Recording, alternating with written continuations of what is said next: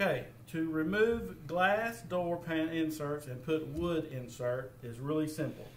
It is a rubber gasket. You have to take something a little sharp to get it started sometimes. But once you get it started, the rubber molding pulls out very easily. You pull it out from all four sides.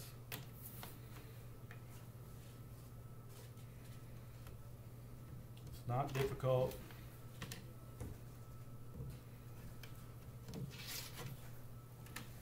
Take the glass out.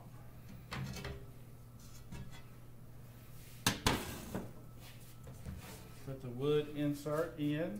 As you can see, it's tapered on the edge to make it the same width as the glass.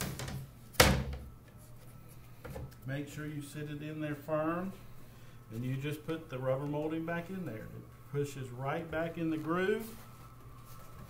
Now you can stretch it and make it easier, but you shouldn't stretch it.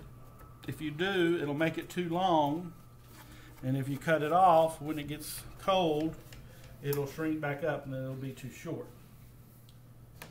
You put them all back in place, slide them right in the groove.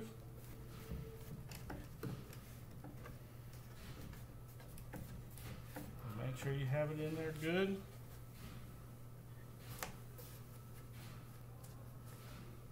Once you get it all back in there,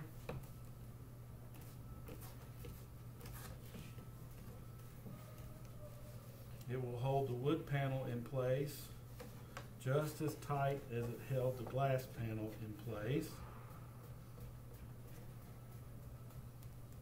And now you have a door with a wood panel instead of